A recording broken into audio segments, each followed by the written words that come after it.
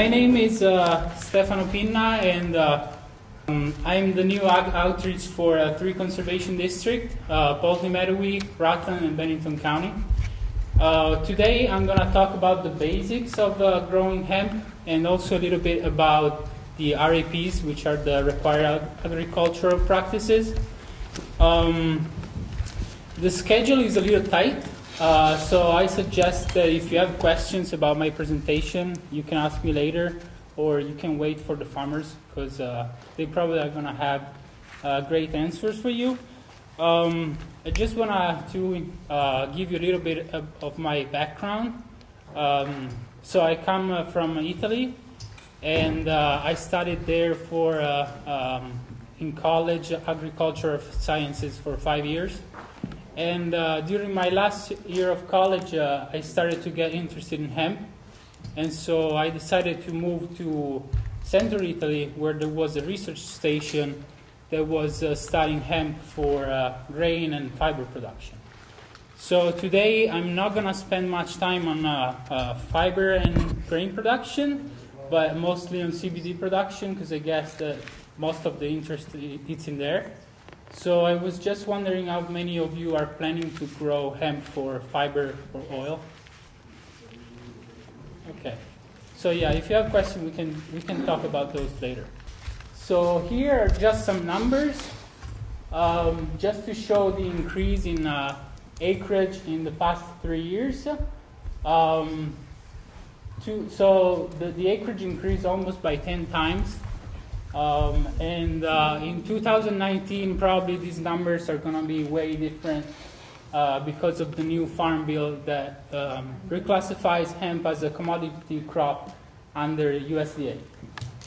So before I get into the details of hemp cultivation, I just wanted to clarify the difference between hemp and marijuana.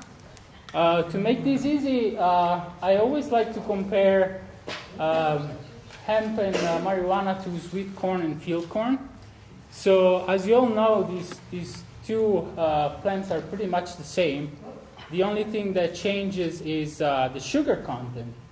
And we can say a similar thing about hemp and marijuana, but here the difference is not in the sugar, obviously, but in the type and amount of cannabinoids that are produced by the plant. And when we want to legally define hemp, we just focus on one of those hundreds of cannabinoids, which is THC. And THC is the chemical that makes you feel high when you smoke it or ingest it to a high percentage, like 10% or more in the flower.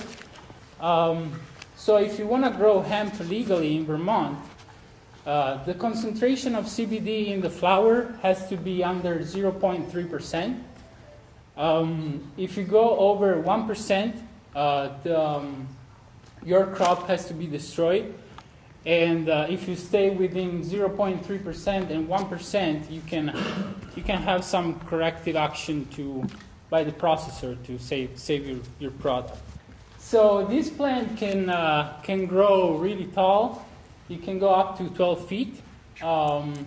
It is a dioic plant, and that means that we have male plants and female plants. And obviously, we can distinguish those plants by the flower. And it's really important, especially for the production of CBD. Male flowers look like clusters of grapes, kind of. And female can be distinguished because of these kind of translucent hairs that grow always on the top of the plants and also at the connection of the branch with the stem. So for CBD production, you want to avoid the males. So all the effort is to remove those plants. For oil and fiber, you don't need to eliminate the males. And actually, for fiber, males are better than females plants because they give a more finer fiber. So we have so many different applications for hemp. The important thing to know is that for each, your end use determines how to crop. And so we're going to have different type of cropping techniques depending on depending on the type of product that we want to get.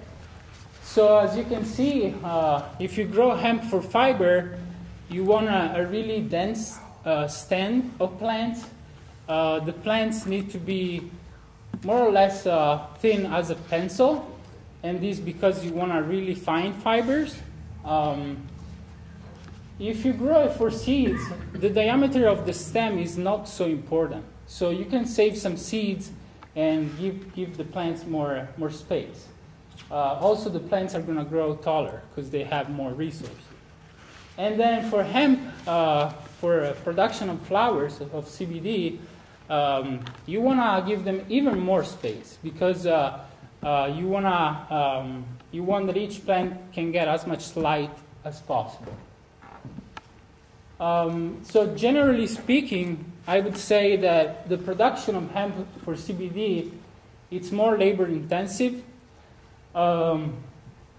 It's associated with high cost usually, and you grow it more like an horticultural or orchard crop. If you grow it instead for oil and fiber, generally you apply more cropping techniques, and it requires less labor, less cost, but there's this lower interest in the market compared to CBD hemp, and so it might be useful to first find a processing facility. So whatever purpose you choose, the recommendation for seeding date and the seed depth are the same. You want to make sure that the soil is around 50 degrees when you plant it, and this might change obviously also depending on the type of soil. So you're going to have more challenge probably with clay soils because they tend to stay colder for a longer time. Seed depth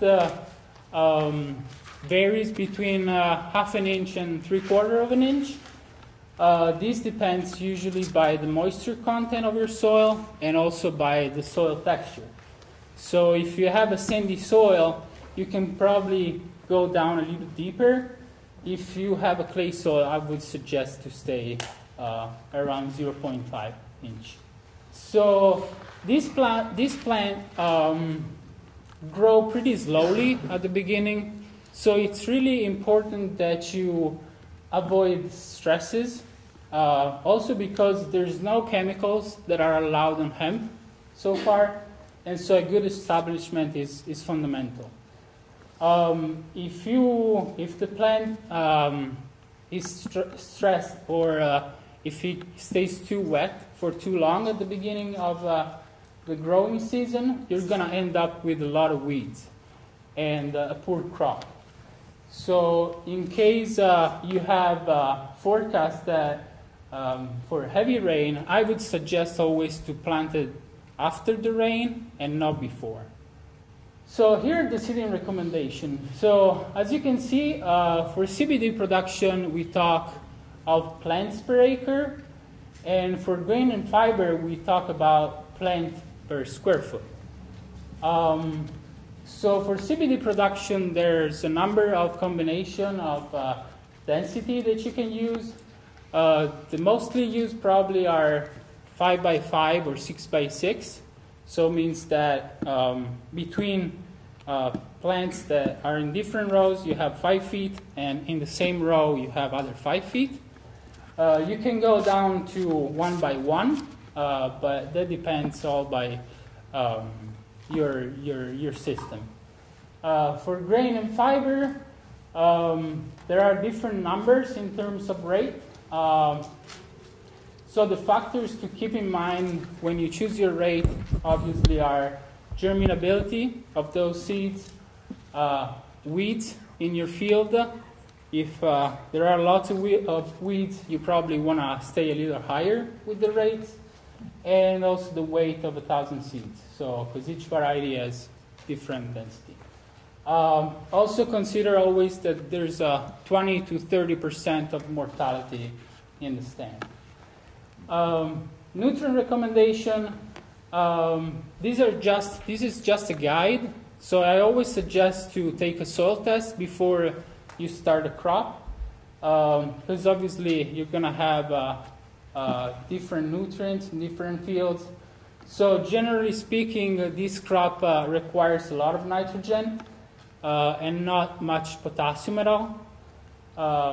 Phosphorus is medium. So for grain and fiber, obviously you want a little bit more nitrogen because you have more biomass per acre.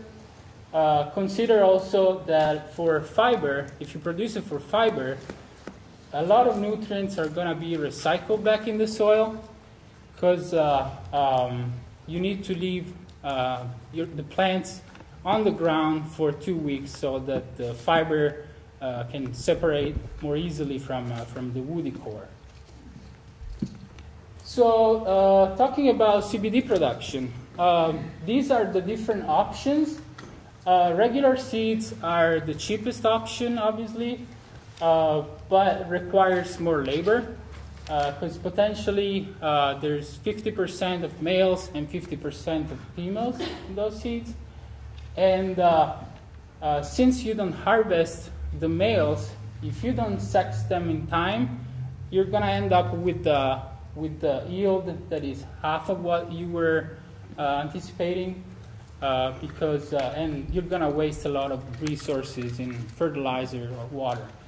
So a trick that you can do for this, if you have a greenhouse, is to switch the numbers of hour of light close to 12 or 13, and in this way you force the plant to go to flower. And at that point, even if the plants are small, they're going to produce flowers, and you can just simply remove the males. The other option are feminized seeds.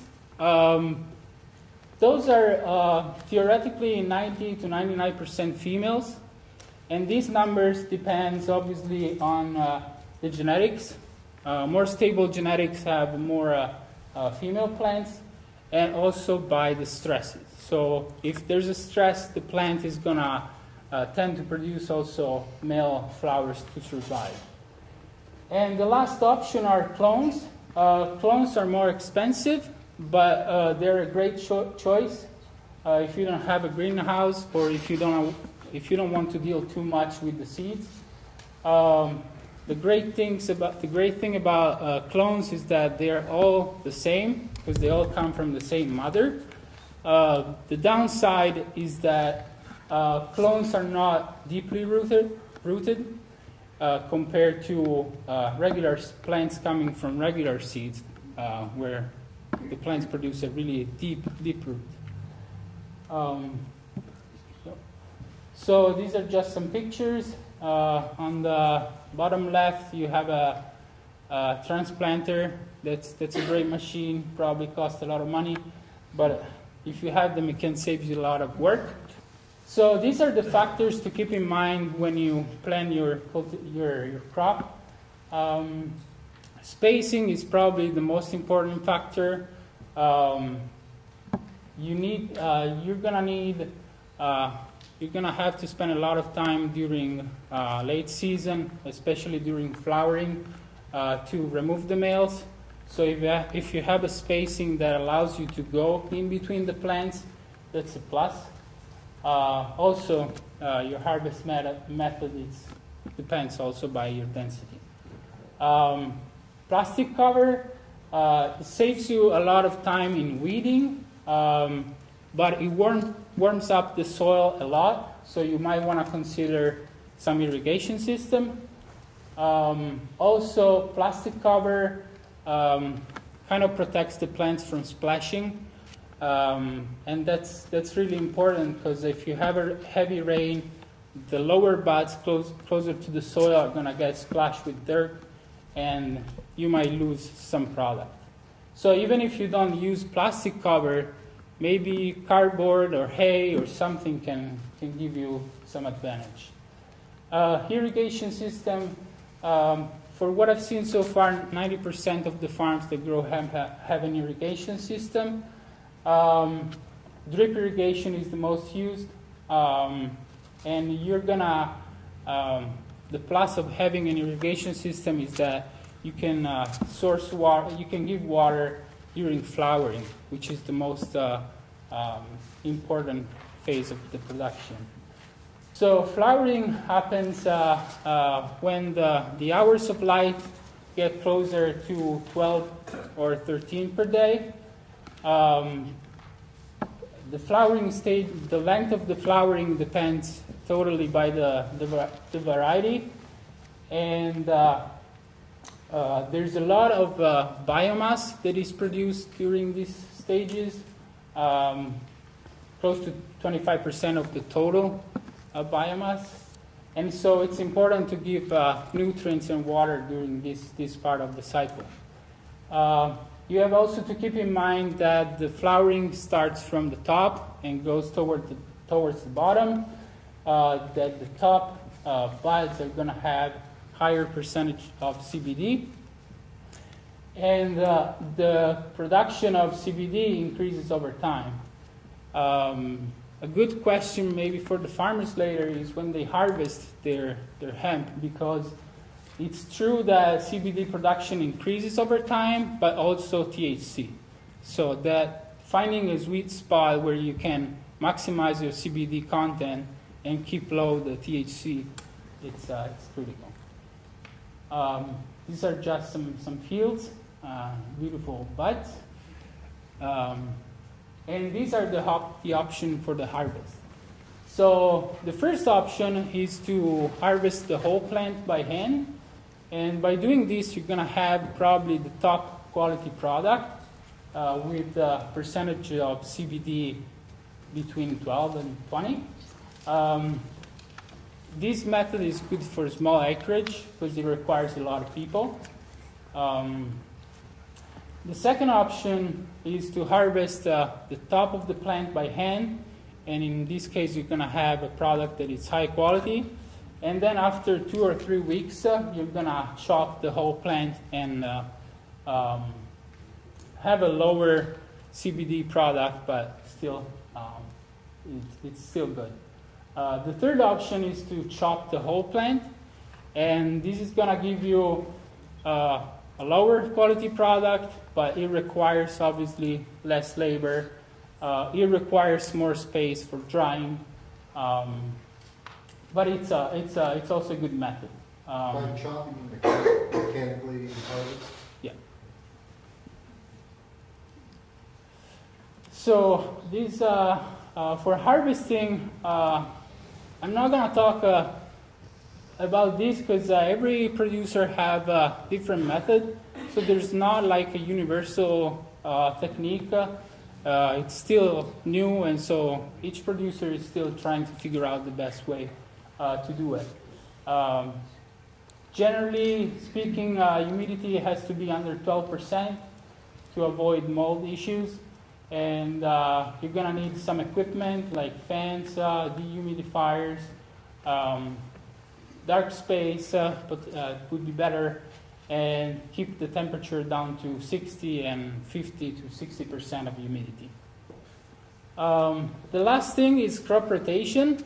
So I don't want to bring you bad luck, but probably if you grow the hemp on the same piece of land for a number of years, you're going to be likely to have mold and insect problems after, I don't know, 3 to 4 years. It depends, obviously, by your field. So a good practice would be to put in rotation those fields to avoid some of these problems. So the last part of my presentation is about hemp and the REP, which are the practices that each farm is required to follow in order to limit the impact on water quality. Depending on the size of your operation, we can distinguish between 2 farms. Small farm, if you produce hemp on on more than 4 acres, or you produce an income from the sales of hemp of more than $2,000. And in that case, the specific requirements for your farm are to sample your fields every 5 years and keep track of your application. Whether it is manure or fertilizer, it's important to keep the date where you spread it, the field where you spread it, the rate, and the type of nutrients that you apply. In case you grow more than 50 acres of hemp, you're gonna need to certify your farm. It's really an easy process, and you're gonna become a small certified farm. In that case, the requirements are a little bit more. You need to attend water quality trainings, and at least 4 hours of those every 5 years. For those of you that need those credits, there's an application at the table that you can fill out, and it's going to give you half a credit for today's workshop.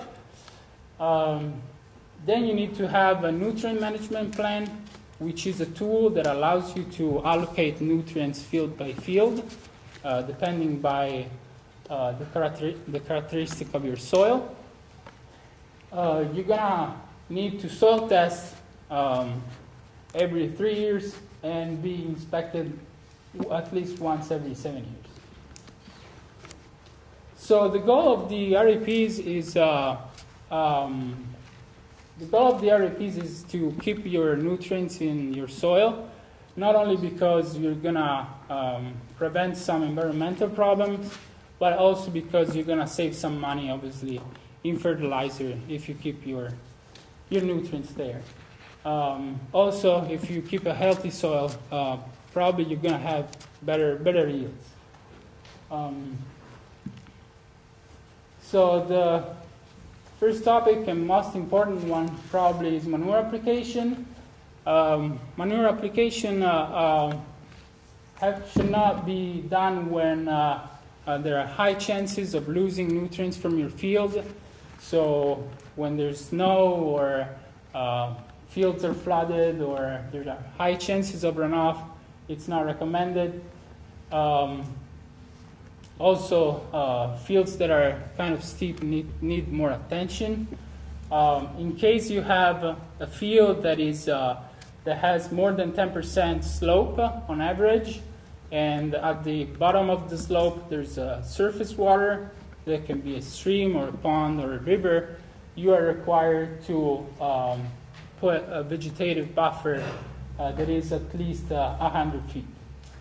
And then as you probably know, you cannot spread manure between December 15 and April 1st, and also on frozen ground or exposed bedrock. The last thing is that manure should not be applied within 100 feet from private water supplies and 200 feet from public water supplies.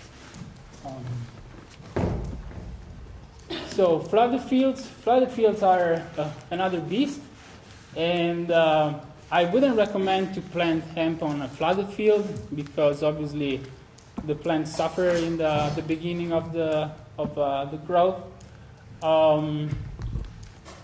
But if you have a flooded field and you're planning to grow hemp and spread manure, that manure needs to be injected or incorporated within 48 hours. Also, if that field is subject to frequent flooding, you are required to have a cover crop that needs to be planted before October 1st if it's broadcasted, or October 15 if it's drill seeded. So if you don't know if your soils are considered frequently flooded by the agency, or if you want to have more information on the characteristic of your soil, this is a great tool. It's the Vermont A&R Atlas. There's a lot of information that you can find, and I suggest you use it. So in case you grow hemp on a clay soil, or if your only option is to grow it on flooded soil, you might consider to use tile drainage. And there has been some update in the legislation for tile drainage. And so all the tiles that are going to be installed this year need to have a rodent guard.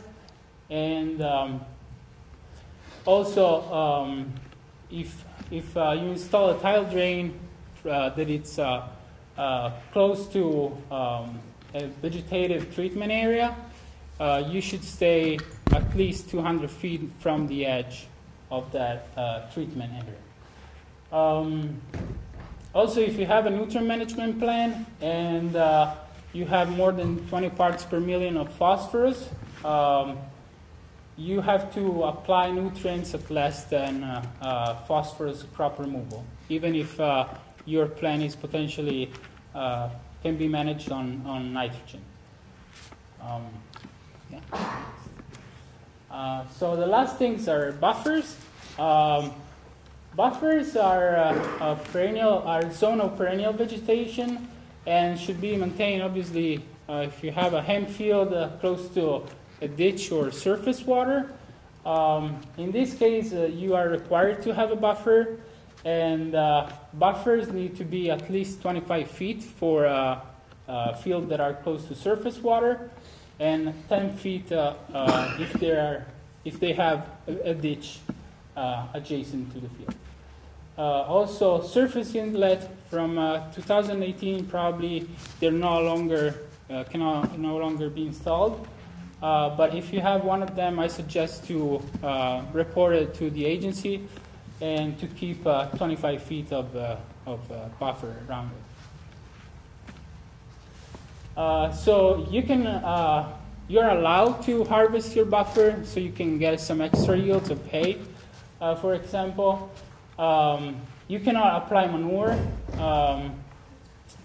but you can apply fertilizer or compost for the establishment and the maintenance of the buffer. And also tillage is not allowed unless you have to renew the buffer or if you have to establish it. Yeah. Thank you. Thank you.